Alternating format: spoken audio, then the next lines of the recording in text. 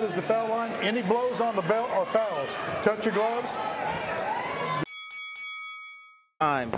It shows you something, and you see flaws. Saying that Jarrett doesn't. Why he's in the ring tonight against Rudenko? Rudenko was Eli's 9th round knockout. Dubois. Have not seen that work, and you saw it early. His full arsenal tonight. Against a guy that's tough, rugged, a guy that's going to. Oh, if he's on hurt, Rudenko. We're going to. The Gary Ritter, veteran referee, has had a warning. Got left hand to the body, and then stab jab, then comes with the right hand. Guys don't fight enough. They don't fight often enough. Once, maybe twice a year. You got to think fought. And he fought a year. When you look at the top of the heavyweight division right now, right hand trying to wrap around that guard from Rudenko. Can open him up. Can he crack the code? Good right hand with a headshot, digs underneath. And it's all about having supreme focus on. No matter what's happening or how easy it is, you stay calm. The promoter. I agree, 1,000%. That's the only fight that I want to see next. Had a nice exchange with Jared Anderson. He said, just keep doing what you're doing. The right hand on the glue. In the past, you see him pull straight back, and his hands are not in place. Southpaw. And he goes with a left hand to the body from that other body shot. And again. He's digging down at him.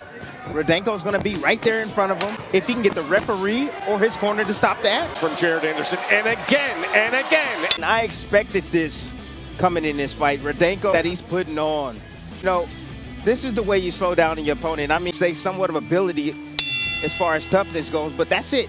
You know, has a lot of toughness around, head control right there, digging downstairs with both.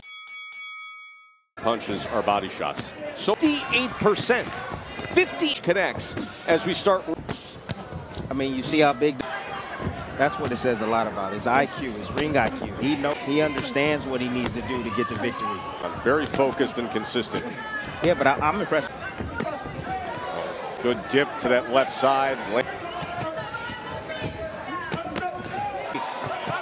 It is landing on both sides. Gonzalez, good IBF featherweight title fight on ESPN. It's going to be exciting. I don't know who's going to win that. It's done to that body of Rudenko. Body punches specifically, Timmy. I just glanced over this for a moment.